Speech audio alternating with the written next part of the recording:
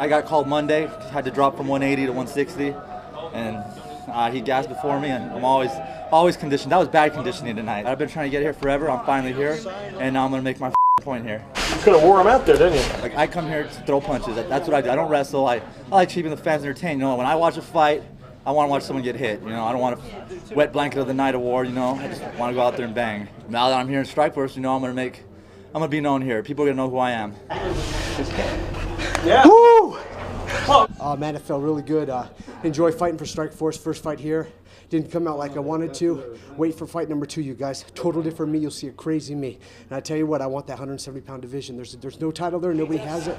I want it. I'm coming for it. My game plan was to keep it 1-2 punches on the ground, look for the takedown. He had a long reach, longer than me. He had very little wrestling, no ground game. I got a great corner, great training camp over there at Rain Training Center in Lake Forest. Mark Munoz, Jason Mayhem Miller, they all got me ready for this.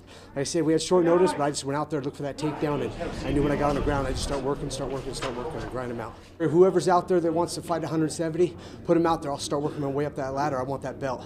I want to be the 170-pound champ for Strikeforce.